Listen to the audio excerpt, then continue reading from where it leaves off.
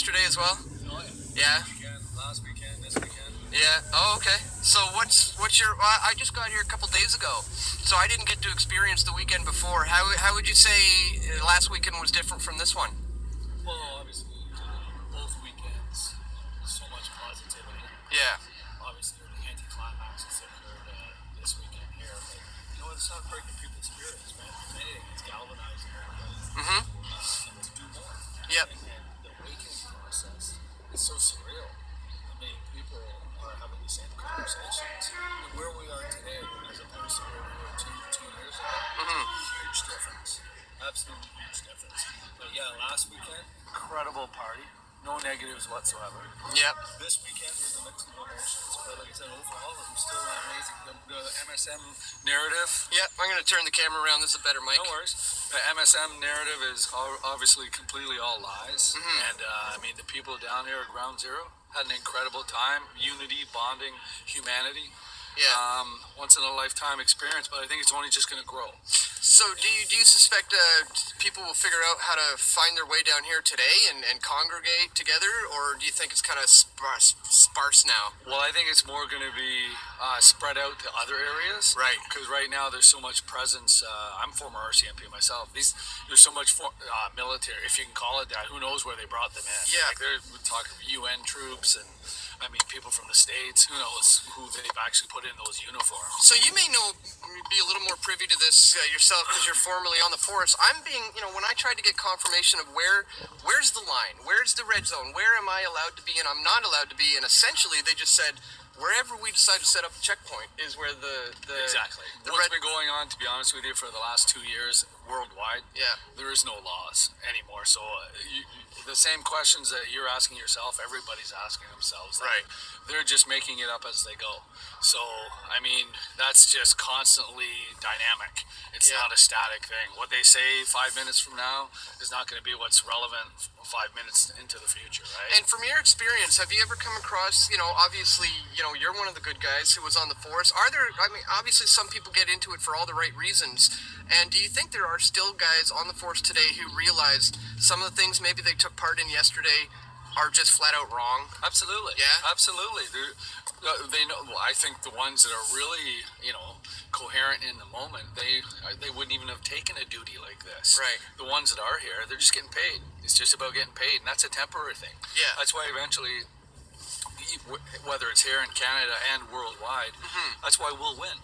Yeah. Because the people who are enforcing all these illegal mandates, they're getting paid to do it. Yes. Sooner or later that'll run out. We're all here because we're passionate about freedom, right? Yeah. And that only is going to grow. It's an ignition and a fire that's taking off. It's a beautiful thing to see. Because like I said, where we were 2 years ago to where we are now, huge difference. Now let's talk a little bit about those police who are being paid, because I've heard this. It's not confirmed. Don't quote me on this, guys, but I've heard, and tell me if this sounds like it's in the ballpark of being possible, that what the police are being paid here per day is $4,000 plus expenses. Does that sound out of the? No, it wouldn't surprise me whatsoever. The only thing that's motivating them to here, I mean, there's obviously going to be a certain amount of percentage of people who, just don't get it and just have that military background and will follow whatever order they're told to do. And quite clearly a sheep mentality, and or others that are motivated by money. So like I said, that'll exhaust itself, and I think love of humanity and freedom will outweigh any monetary driven mentality. Yeah, well said. So what, I know you don't can't predict the future or anything, but what do you foresee in the coming days, weeks, maybe even months for downtown Ottawa? Downtown Ottawa? And the movement in general. I think as well, you might see people come back. I think it'll be revolving all around the world and all around Canada. You're going to see, they can't police that. Okay, like I said, look how long it took them to get people here. And that's, I mean, if you look at what Lech Walesa and the Pope did in the 80s with solidarity and brought down communism.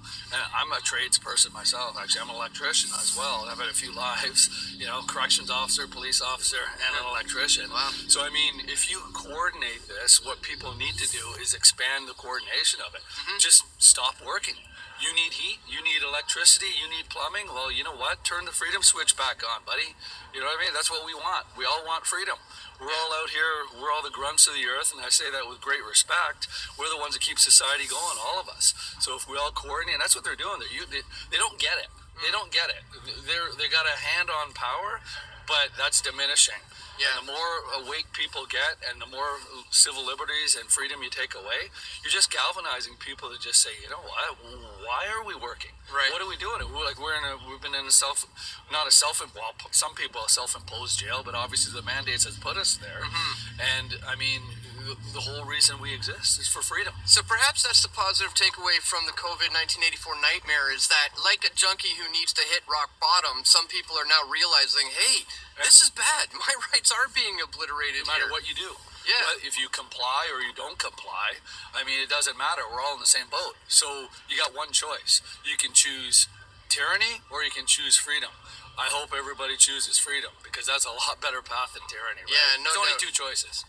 I agree. I think history's going to look back on this time, and you're either going to be on the side of authoritarianism and just downright power and control and Big Brother Orwellian nightmare, or you're on the side of freedom, you're on the side of liberty, and Absolutely. Yeah. I agree 100%. glad you're on the right side of history, sir. Same with Yeah, you. keep up, Take care. keep it up, yeah, All for the sure. best.